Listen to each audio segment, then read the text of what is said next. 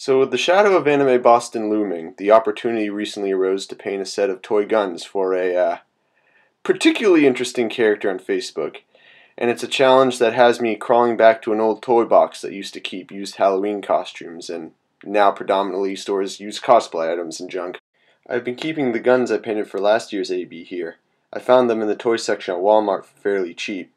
You do have to break them down a bit, but it's not a hard job to do. I've only been to one store that didn't have the set, but all Walmarts carry this brand, so I assume they were just out. But back to the guns I already own for a minute. I think they came out awesome. You know they look real when the cop at weapons check rolls around in his hands for 2 minutes, hands it back to you, and just breathes, "Crazy." The cool thing is, the project is pretty simple. The first thing you need is the right spray paint. Last year I used Krylon Fusion for plastic, and it is the paint I recommend for this project.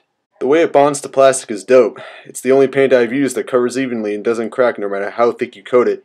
The finish really looks like gunmetal too and never chips when you scratch it. Although areas that rub up against stuff like a holster sometimes wear away a bit, but that's nothing more of this paint can't fix. So gross.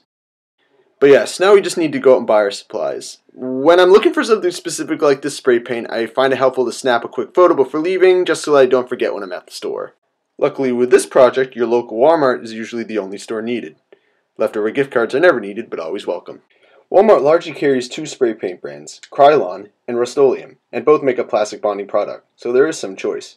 My store was out of the Krylon color I needed, but had it for Rust-oleum, so I decided to try it out. Now I have everything I need to start, but first I set up my painting area. An empty and open garage offers plenty of space and ventilation on cold days for the work we'll be doing.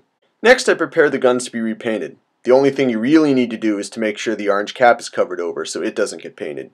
I suppose if you're not planning on LARPing or going to a con, you could skip this step.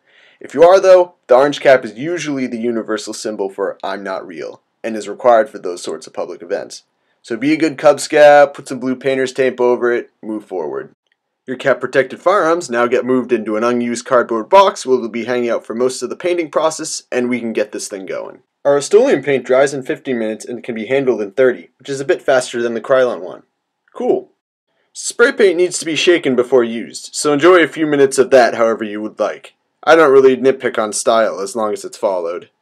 When I spray, I try to keep at least a ruler's distance from the guns at all times, and work quickly but cover lightly.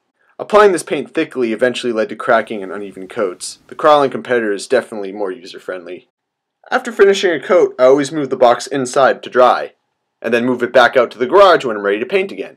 I gave each coat about an hour of dry time, and did 3 coats per side. At this point I was really happy with how the guns looked overall. A couple of minor grievances, but overall very workable. Would buy again. The next part of painting is mostly detail work.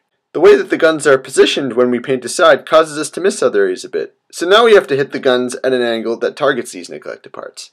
And just like in painting part 1, part 2 begins with our Amazon box. More specifically, cutting 2 gun-sized slits in our Amazon box. It's really important to make the slots large enough so that the guns can rest comfortably in them and not fall over when you're carrying the box. Just keep that in mind. With this setup though, we are now much more favorably positioned to paint all the underneath and top parts of the guns that we couldn't reach in part 1. Otherwise, the process is basically the same as when we painted before. 3 coats, an hour in between, then flip them and repeat. After that's done, we're satisfied with the overall look of the paint job. You can start peeling the tape off the nozzle and reveal its pretty self. There we go, nice and orange. We're not getting kicked out of the convention. So if you get to this point, you're basically done. If you add everything up, it's about $16 for materials and maybe 2 afternoons for time requirement. Appreciation for the work is priceless. If you're like me though, you use a small amount of white Krylon to add some classic Deadpool style customs, even if it costs you a paintbrush. It's fun to give the client more. That's as she said.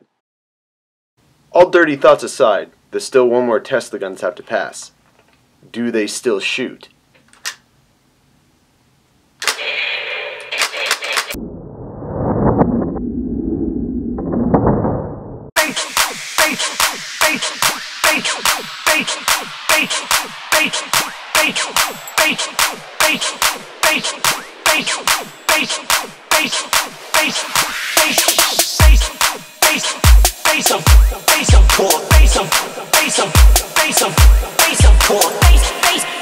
Bass,